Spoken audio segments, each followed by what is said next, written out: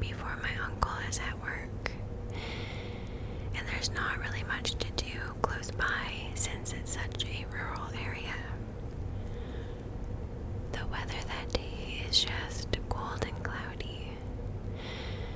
So anyway, one day we go out to a little itty-bitty town nearby. It is super cute.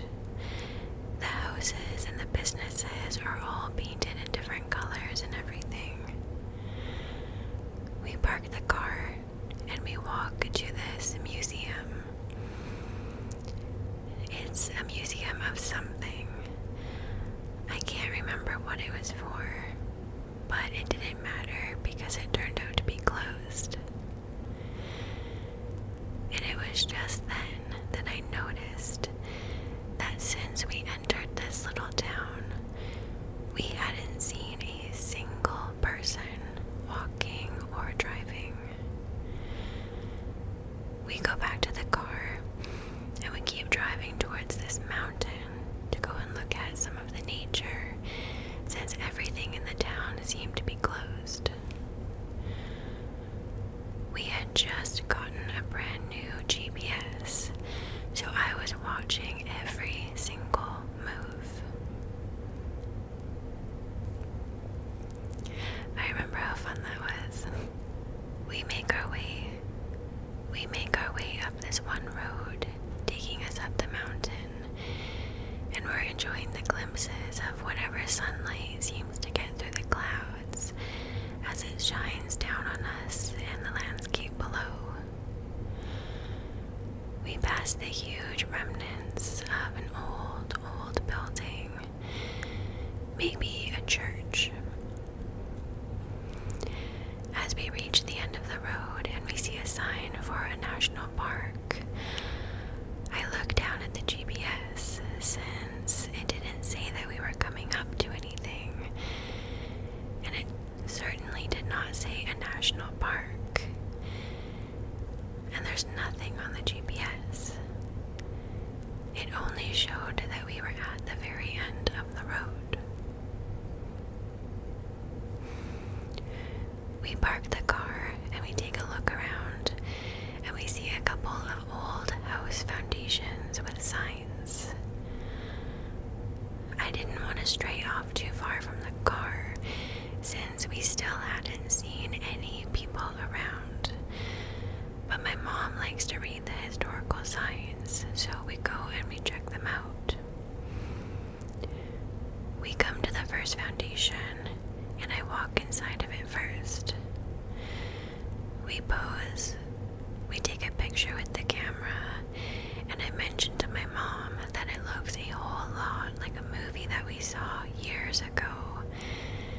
The movie about the Blaire Witch. She laughs. And that was when I noticed it. I tell her to hold on a second, and we remain quiet. Listen, I said. But there was nothing. We hear absolutely nothing. It's as if the air had been sucked out of the environment.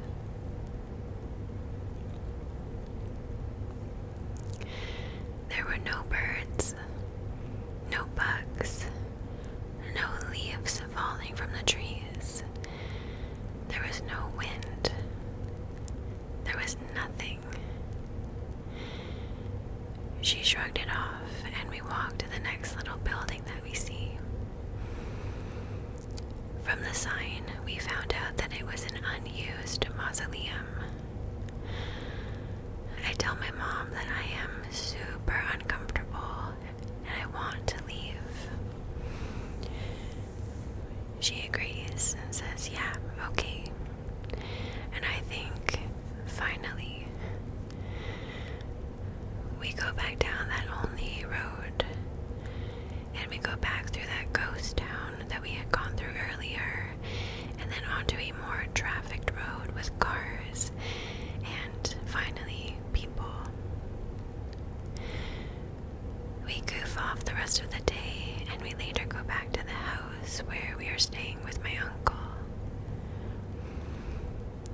We chat with him and then his boss, who dropped him off, about the places that we had gone that day.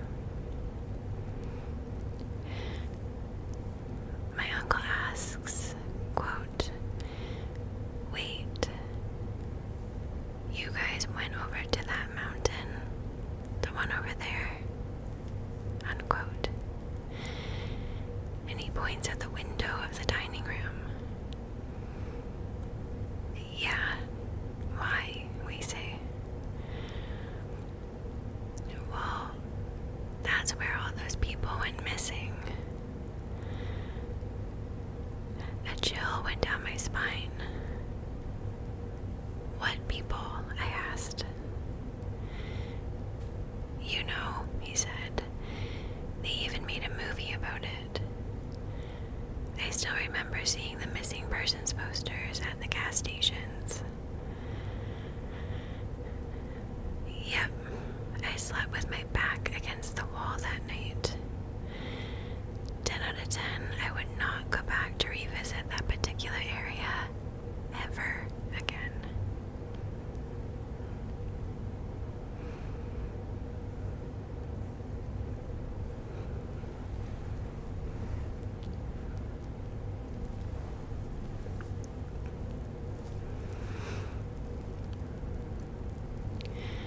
When I was 16 years old, I worked at my dad's vineyards.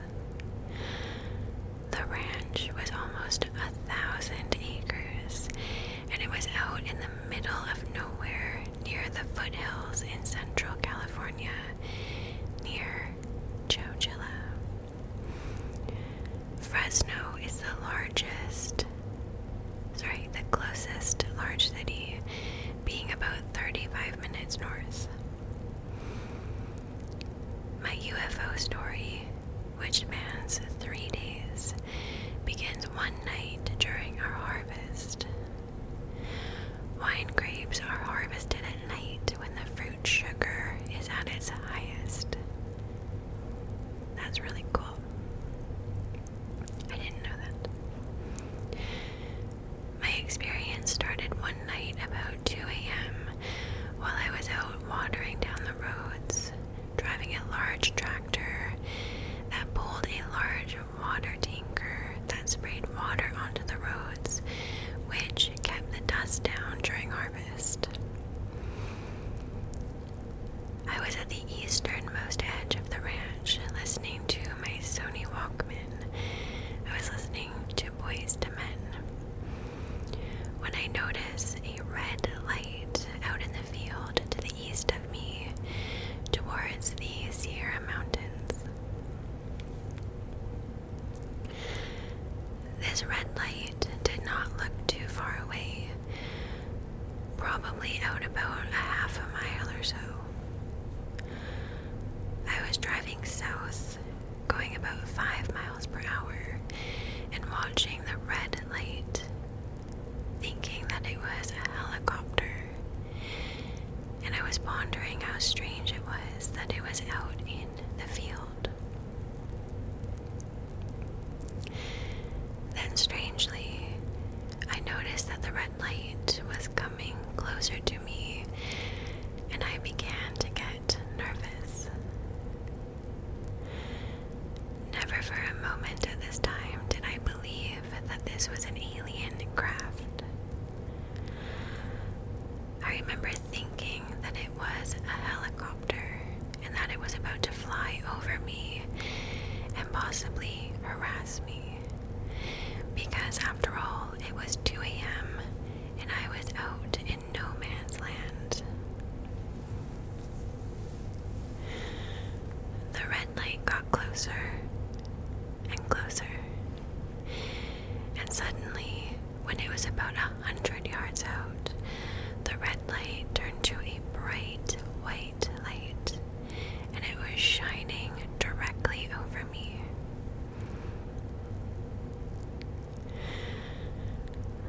I was then positive that these people in the helicopter meant me no good and wanted to harass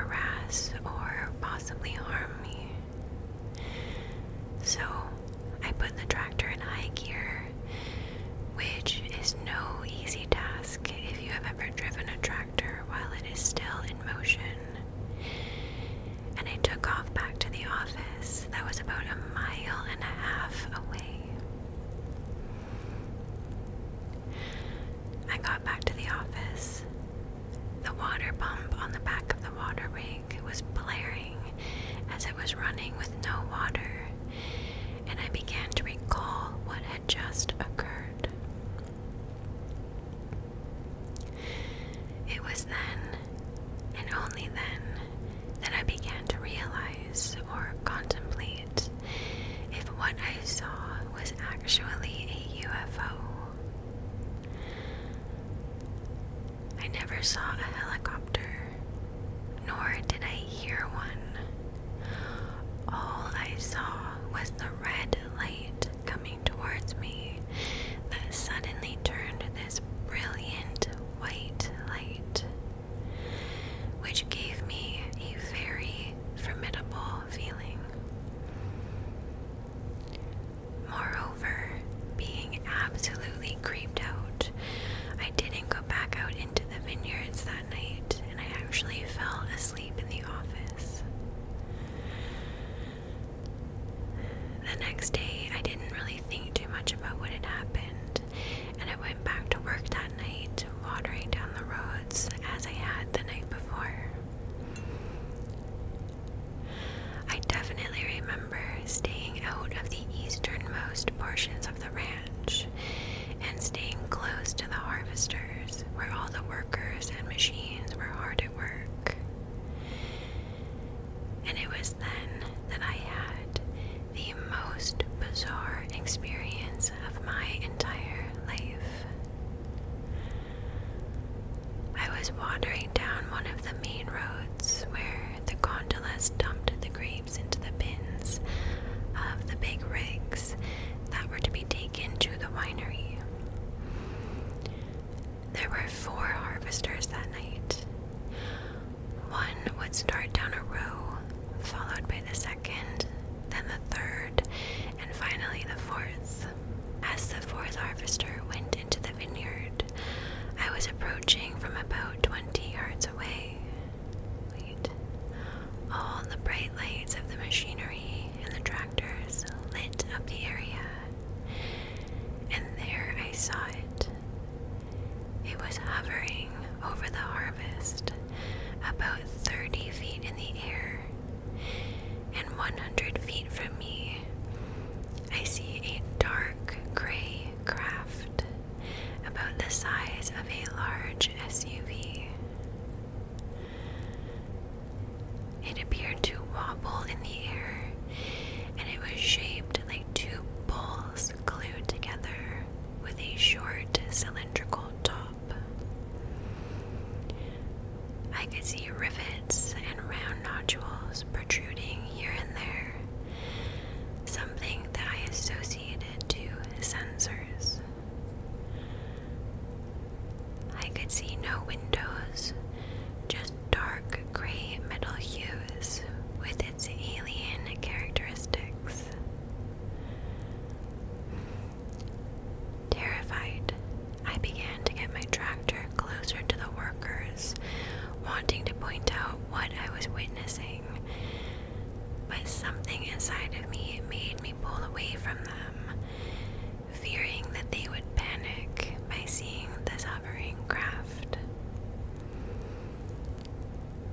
I remember a particular woman whose job it was to walk behind the harvesters, staring at me like I was crazy, angrily looking at me for getting my tractor too close to her. I very intently believe that I have never been that genuinely scared before or since. Again, I raced back to the office in a daze of fear, and I played sick to my dad so I didn't have to return to work. The 3rd day, and still frazzled from the previous night, I was out and about on the ranch on one of the ATVs, and I was feeling rather safe from the daylight.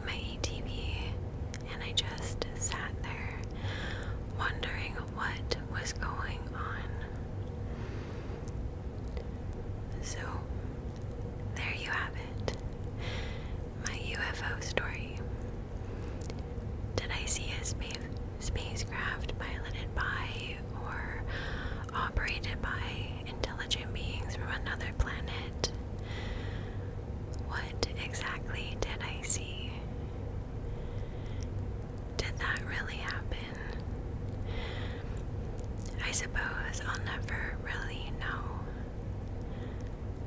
I've told my story to people throughout the years that look at me like I am insane. Once I told my social psychology professor about my experience, and he said that I was in a wakeful dream state, and it was all a dream or a hallucination. But I know what I saw really happened. I know what I saw was real, but it is still hard to grasp what seeing such a thing really means. If what I saw was real over that 3-day period, then that means the reality in which we live in is very different than the reality that our society has been brought to believe. All of which is fascinating.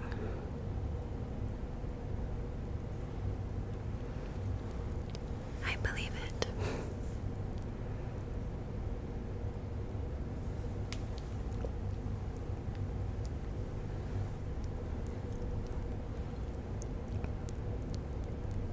Every so often, maybe once every 2 or 3 months, I get creepy, threatening phone calls from a blocked number. I have been getting these calls now for over 5 years. I usually get them at night, and they only ever say one thing before hanging up, and it is always somebody whispering things in a disjointed sort of way.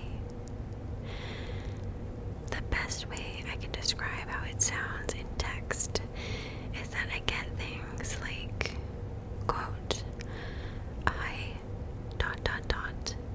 am going to ... kill you. Or look ... out your window ...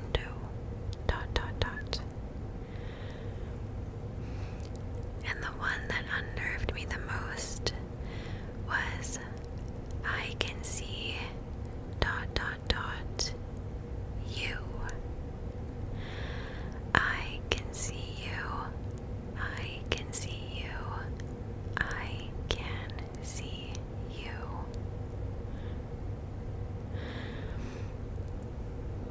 This has been going on and off for years. I have stopped answering the blocked and unknown numbers, but whoever it is just leaves their messages as a voicemail. I am sure that it is just somebody pranking me, and I have never felt like it is a real threat. But the strange thing about it is that I honestly have no idea who it could be. None of my friends from back when this started are the type of people to prank call me with creepy threats, let alone keep it going for years.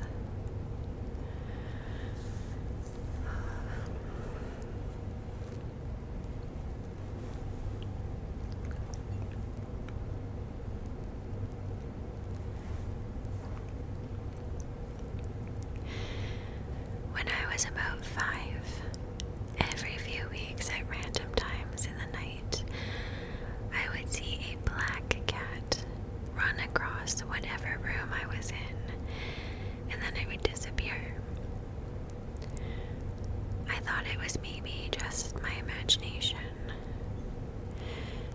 But 12 years later, I was talking to my mom, and she told me about how the lady who used to live above us absolutely hated her.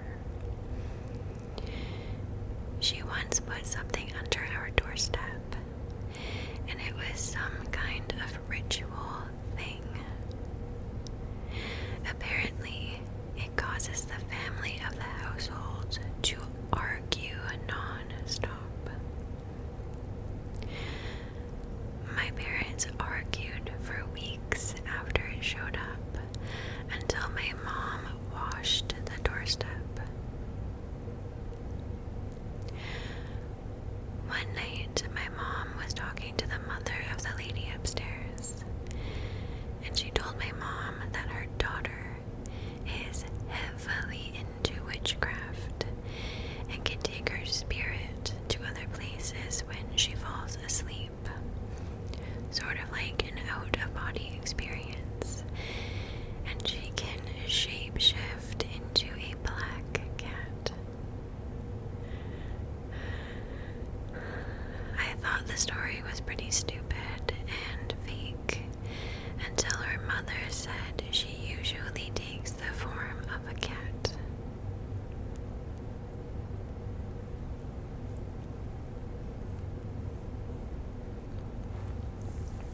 Okay.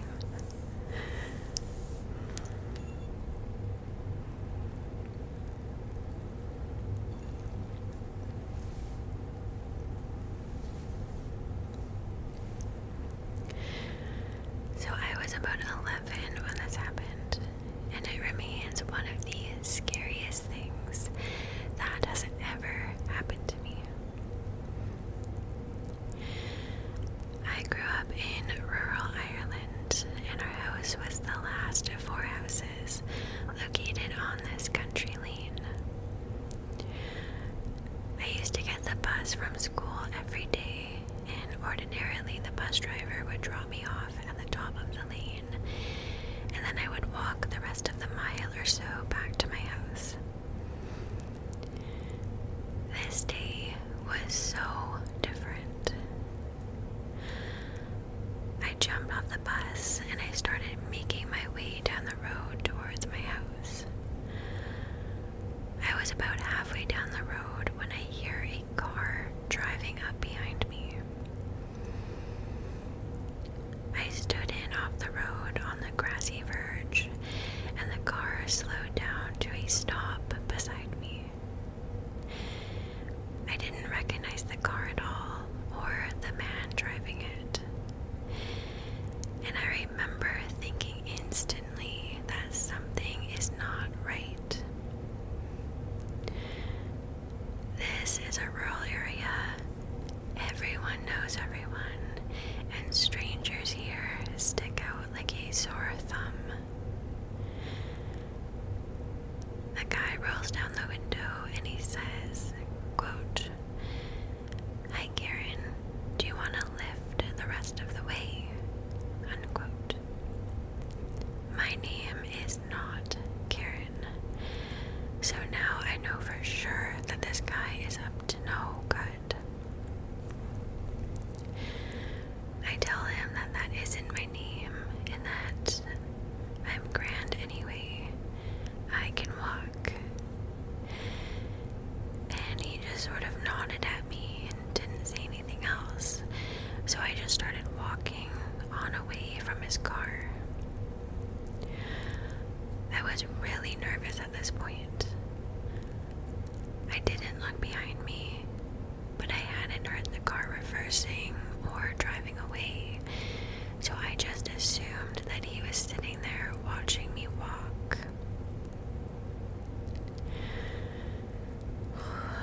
After a few more meters, I look behind me and I can see that he has gotten out of his car and he's walking towards me, walking after me.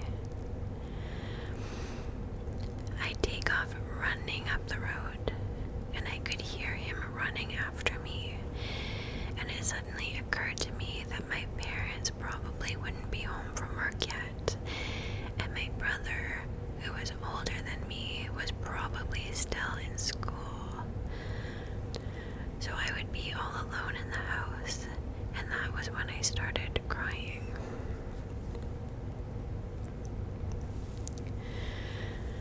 I finally reach our driveway. I run up and around to the back of the house and I burst into the kitchen to find, lo and behold, my older brother sitting at the kitchen table eating some toast. He had skipped off school for the afternoon.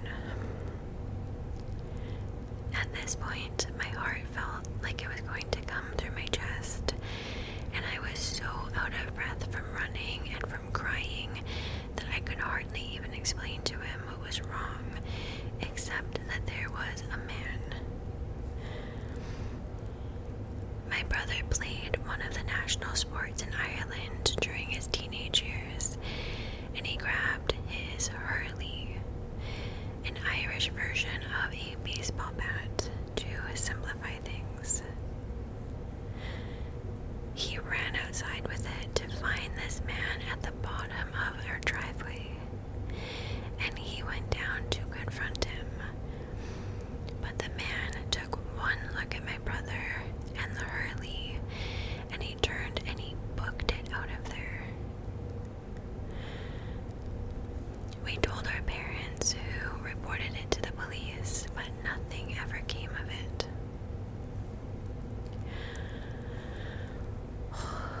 I don't know for sure what that man's intentions were, but I am certain that he meant me harm.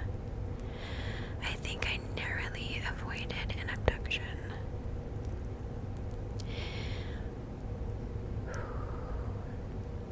God, that's so scary.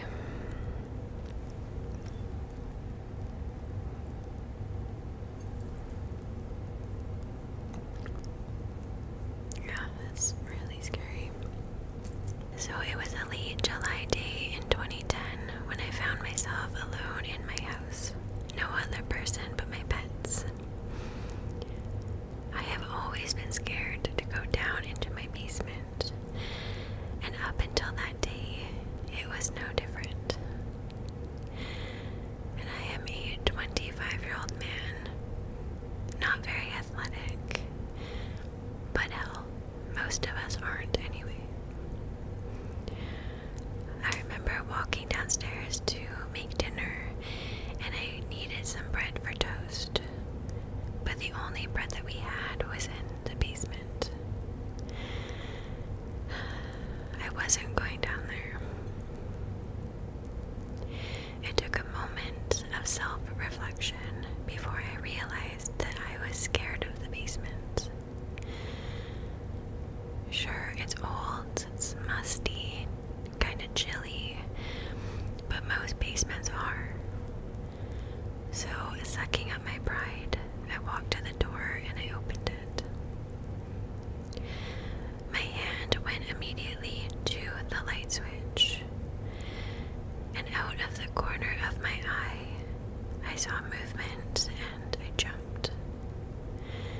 I probably screamed like a girl too. It must have taken me a good 5 minutes to work up the nerve to actually head down, only to come face to face with the creature, my cat, who meowed at me, then demanded food.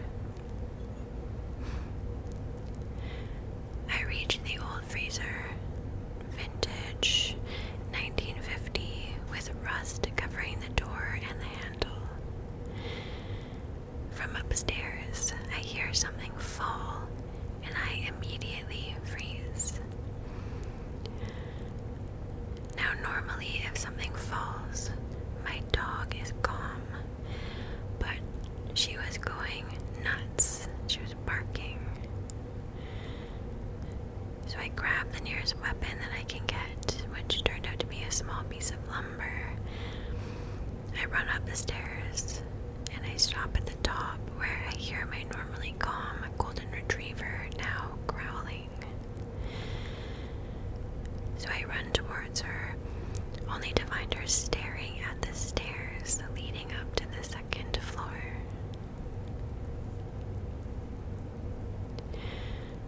I told myself there's no way no one went up there, because I would have heard them. I look around the living room looking for something that fell, but everything is in place.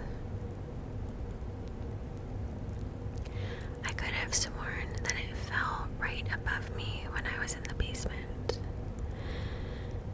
And that was when I heard it. The sound of breathing, almost asthmatic breathing, from upstairs.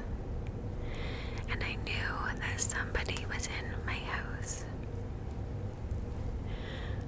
My dog was still growling, so I assumed that whoever was up there had gotten chased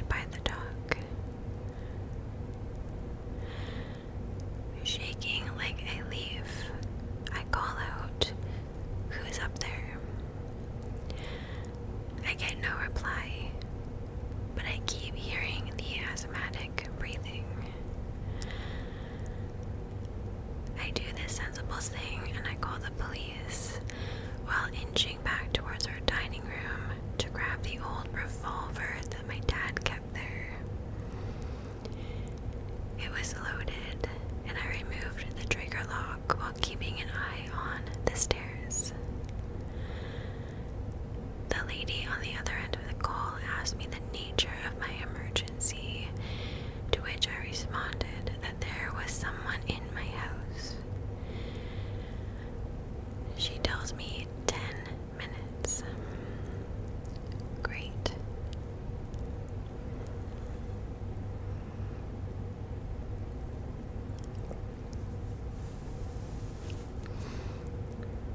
The breathing stopped suddenly, and I was alone again, in silence. My dog was no longer growling, but her gaze, as well as mine, were fixed at the top of the stairs. And in what has to be the dumbest move of my entire life, I walked up the creaky wooden steps with my gun in my hands. And my dog would not follow me. All of the doors but mine were still shut, and they were just as I had left them. My computer was running. I could still hear the fans going and the faint sounds of a movie from my headphones. And I call it again. Who is up here? Stupid decisions lead to bad outcomes. The gun had given me the false courage that I needed to search the rooms like I had seen on TV so many times before. Upon getting no answer, like anyone trespassing would even think otherwise, the hammer on the revolver clicked into place.